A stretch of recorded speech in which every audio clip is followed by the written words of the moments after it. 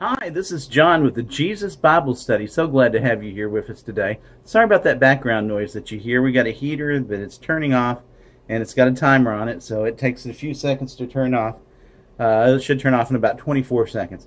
But we're going to look at the book of Matthew, looking at the life of Jesus Christ, and we're looking at one of his most important parables. We're looking at the parable of the sower. We'll start with the first verse of chapter 13. It says, "On that day Jesus went out of the house, and he was sitting by the sea. Such large crowds gathered around him that he got into a boat, and he sat down, while the whole crowd stood on the shore. Then he told them many things in parables." And you've got to remember, a parable is a earthly story with a heavenly meaning. And it's going to teach something that is supernatural, but it's going to use things of earth to tell this. And we need to look at the meaning behind this story that Jesus is going to tell. And he's actually going to give the definitions, the explanation of this particular parable. So in here, consider the sower who went out to sow. And he was sowing. Some seeds fell along the path, and the birds came and ate them up.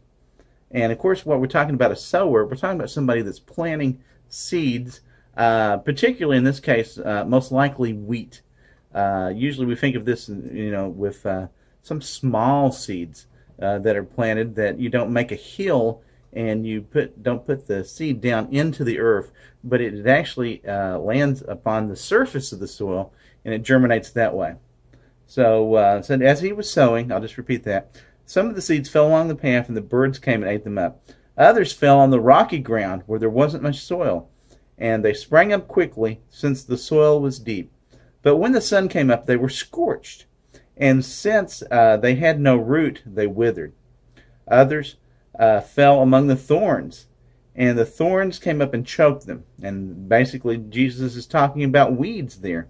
And if you're in a more desert area, like I used to live in Arizona, out there, most of the weeds had thorns, because all the plants out there had to protect themselves in that desert environment, since moisture was very hard to come by.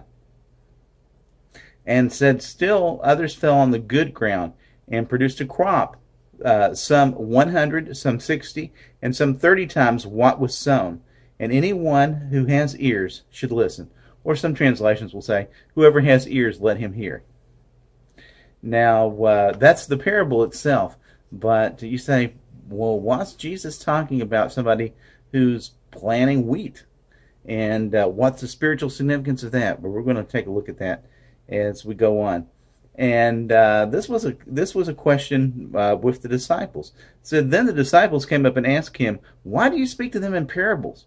And he answered them, because the secrets of the kingdom of heaven have been given to you to know, but has not been given to them. For whoever has more will be given him, and whoever has, and he will have more than enough. But whoever does not have, even what he has will be taken away from him. For this reason I speak to them in parables, because looking they do not see, hearing they do not listen and understand. And it says, Isaiah's prophecy is fulfilled in them, which says, and he's going to be reciting prophecy that occurred probably about 500 years prior to this, from the book of Isaiah.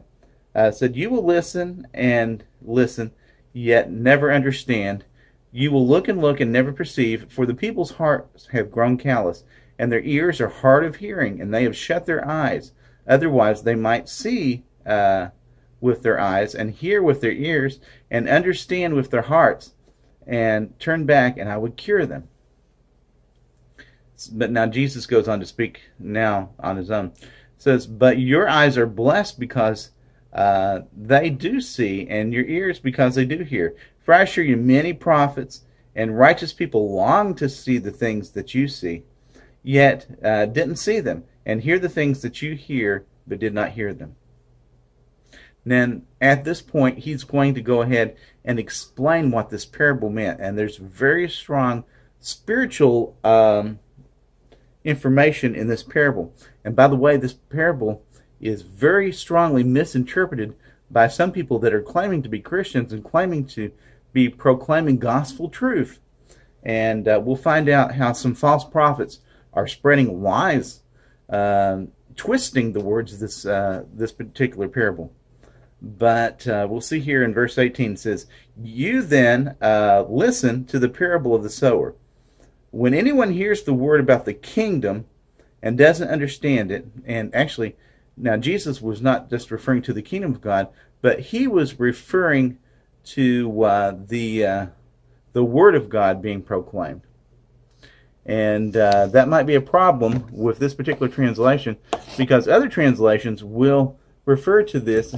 I'm sorry, I'm having some problems with some ants here. I'm trying to get into my camera. Okay.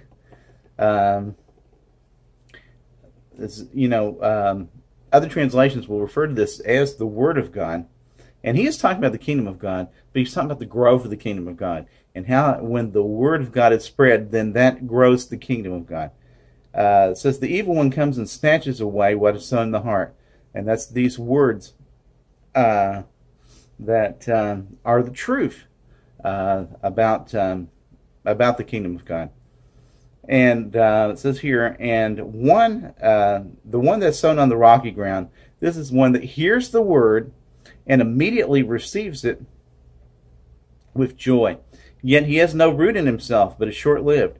When pressure or persecution comes because of the word, immediately he stumbles. Now the one sown among the thorns, this is the one who hears the word, but worries of this age and the seduction of wealth choke his word, and it becomes unfruitful. But the one who's sown on the good ground, this is the one who hears and understands the word, and does bear fruit, and yields some 100, some 60, and some 30 times what's sown. What happens is, when the word of God is sown, people respond to it. Not everyone's going to respond to it. And we see that people respond to it in different ways. We'll see if where their heart is. And can that word of God take root in a person's heart? And if they're like that first one there, the devil comes and snatches it away. And since he doesn't have any depth of soil in his heart, and then he's confused by the devil.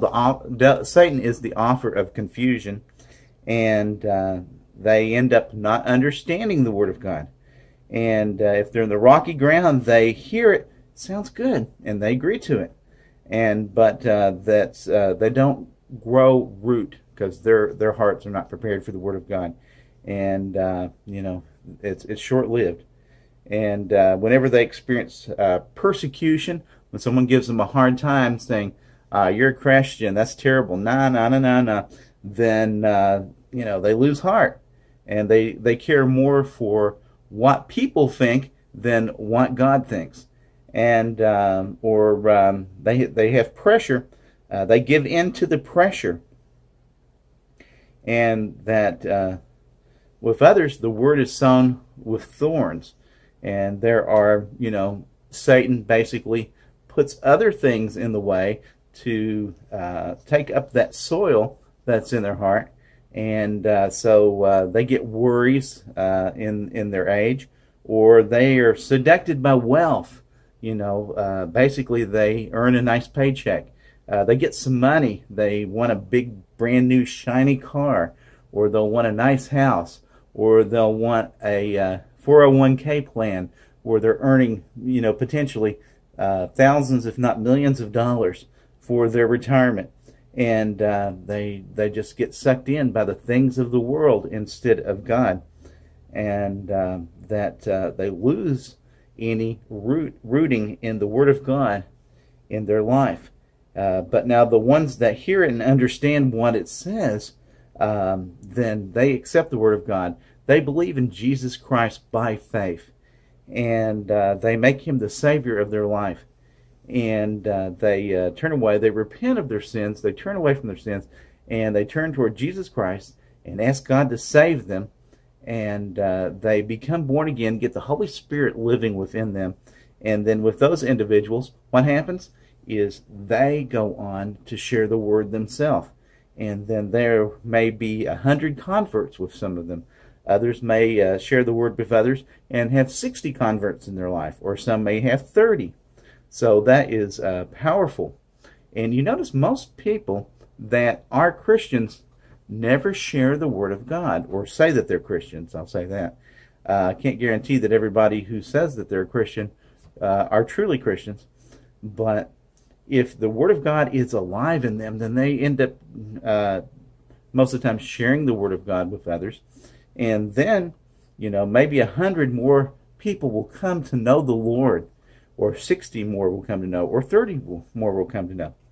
And that's because the Word of God is alive in them, and they believe that the Word of God is transformative, and that it truly can touch your life and change you into a new creation in Christ. And I hope that you're one of those that shares the Word of God with others, that you're one of those that see other people coming into the kingdom of God when they hear the Word and they believe. And Jesus is telling us that this can happen. If you truly trust in God, truly trust His Word, truly understand, and then you share the Word with others, then more and more people will come to know Jesus Christ as their Lord and Savior, and will come into the kingdom, and that Word becomes alive not only in you, but in them as well. Now, we're going to go on down and look at another parable. This is the parable of the weeds. And he presented another parable to them. Said, the kingdom of heaven may be compared to a man who sowed good seed in his field. But while the people were sleeping, his enemy came and sowed weeds among the wheat. And you notice we had those thorns that came up. And this is another situation where the enemy is sowing. And the enemy here is referring to Satan himself. And it says, when the plant sprouted and produced grain, then the weeds appeared, and the landowner's slaves came to him and said, Master, didn't you sow good seed into your field? And where did all these weeds come from? And said, an enemy has done this, he told them. So, do you want us to go and gather them up? The slaves asked him. And no, he said, when you gather up the weeds, you might also uproot the wheat with them. Let both grow together until the harvest. At the harvest time, I'll tell the reapers, gather the weeds and tie them into bundles and then burn them, but store the wheat into my barn. And basically, Jesus is telling us that those weeds, those are the works of Satan and the people of Satan, and they will face the fires of hell because they're trying to deceive God's people. But in spite of those enemies of God, they're in the church. And yes, the church is full of enemies of God. And it's going to be very, very rare that you'll find a perfect church. Fact is, Satan works on the church harder than he does the world, because he's already got the world. And he's already got the world under his control. But the church is turning to the opposite direction of what Satan wants. And they're following God. So he's going to try to mess it up, and he's going to try to sow weeds in the midst of the church. And not everybody that's in a church is of God. But instead of trying to root those individuals out, that would upset, because people gain attachments to individuals. And Jesus is saying that if we root those people out of the church, that it's basically going to harm a lot of good Christian people. So let them come up together, and those good Christian people will survive when they hear the Word of God and respond to the Word of God as they are supposed to. And then when the harvest comes, when it's time for them to meet God, God's going to separate them. And the ones that are evil, He will burn. He will cast into hell. But those that know Jesus Christ as their Lord and Savior, they will survive. They will be in God's kingdom with Him forever, and they shall receive a great reward. And I think we're just going to finish up right there. And the question is, how has the Word of God impacted your life? Have you been sharing the Word of God because you understand it, because it has transformed who you are, changed you? And have you been sharing the Word of God with other people? And are you seeing other people come into the kingdom of God? Now, that's the best case scenario. But now, if you feel that you are in one of these other three situations, then you might want to be praying. You might be saying, God, plow the soil of my heart so that your word can take deep root, and so that my salvation can be made complete. The Bible tells us that we're to pursue our salvation, work out our own salvation with fear and trembling. And so if you feel that you have not had the proper response to the gospel, you have time still at this time to repent of your sins and to put your full faith and trust into Jesus Christ and make him the Lord of your life, and to devote your life and your will to Jesus. And you have time to get into the Word of God, the Bible, and just satiate yourself with the Word. You have time to spend in prayer, building up that relationship with God.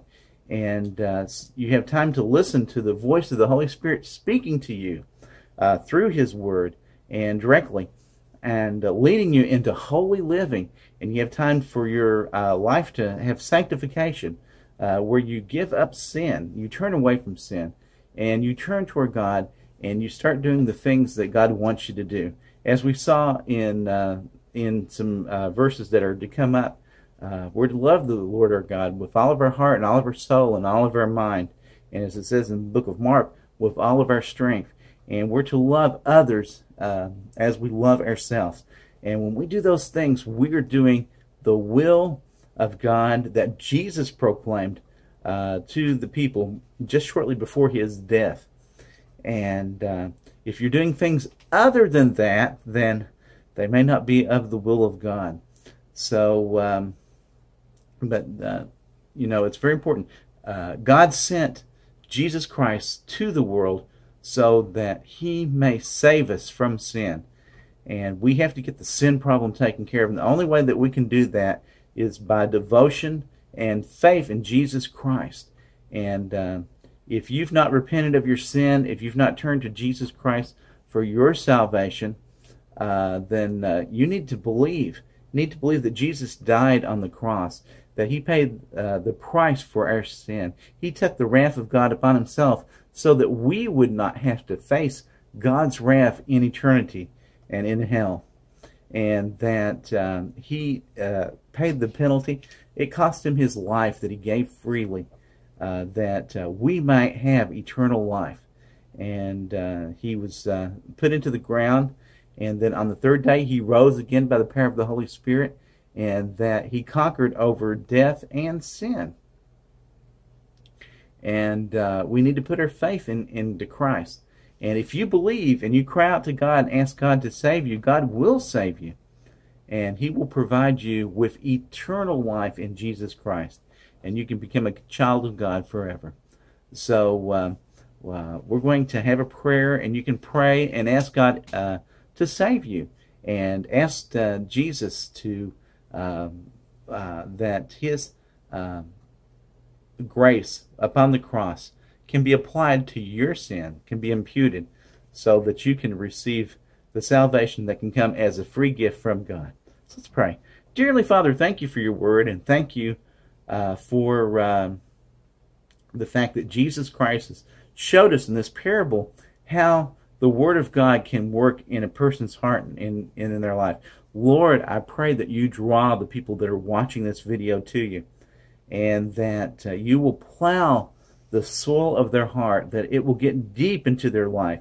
Lord, we pray that they will repent of their sin, turn away from their sin, and that they will turn toward Jesus Christ, and they will believe that Jesus died on the cross and that he rose again, and that he has the power over sin and death in their life, and that they can be saved. The Bible tells us that whoever calls upon the name of the Lord shall be saved. And I pray that many people will believe on Jesus and gain that salvation, and then they will join the kingdom of God, and they will love God and love Jesus, and they will love other people, and they'll have the Holy Spirit living within them, and then they will proclaim the Word of God, and so that many more will come into the kingdom.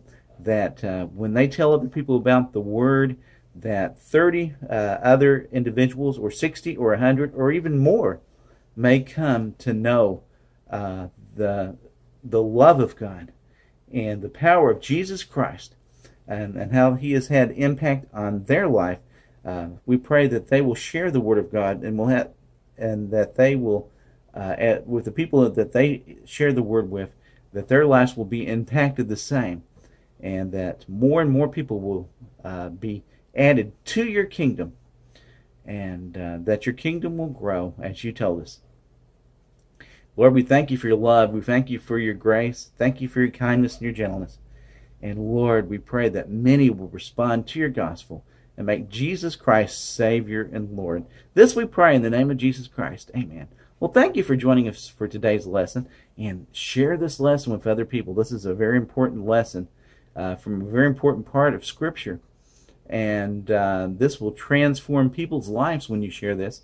And share the Word of God with as many people as possible. Get yourself some Bible tracts, or get yourself some Bible testaments, and share the Word with others. Share your personal testimony, and allow people to hear the Word of God. You can be a lay preacher. You can share the Word of God just like a preacher would with your friends, neighbors, co-workers, various individuals. So until next time, this is John with the Jesus Bible Study, saying that you need to get into the Word of God and let the Word of God get into you, and share it with other people so it can get into them too. So until next time, this is John saying bye.